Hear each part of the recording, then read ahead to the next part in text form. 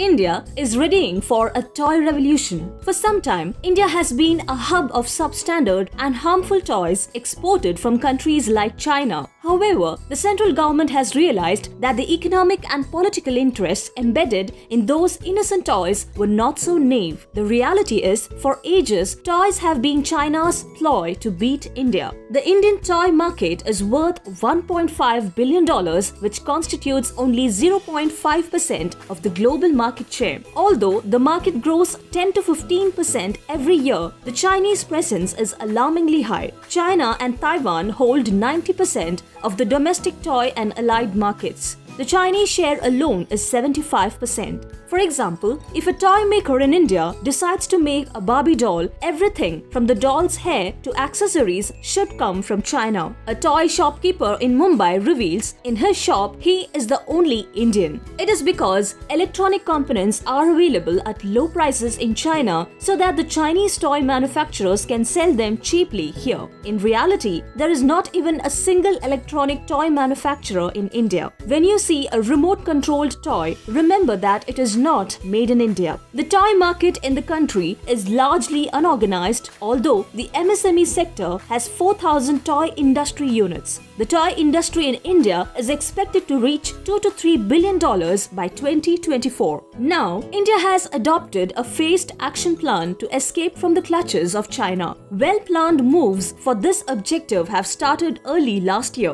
One among them was raising the import duty to 60% to discourage toy dumping. Later, the Bureau of Indian Standards announced new standards for imports to prevent low-quality toys from entering the market. Another setback for China. The quality of Chinese products is notorious. In 2007, Mattel, the world's largest toy company, withdrew 436,000 Chinese-made die-cast toy cars as they were covered with toxic lead paint. In the backdrop of geopolitical conflicts in 2020, the upliftment of the local toy industry became part of Prime Minister Narendra Modi's Atmanirbhar Bharat and Vocal for Local campaigns. Today, India aims to become a global hub of the toy industry. The India Toy Fair 2021, which occurred from February 27th to March 2nd, was a continuation of these efforts. The government is trying to energize the sector by creating sustainable market links for traditional toy manufacturers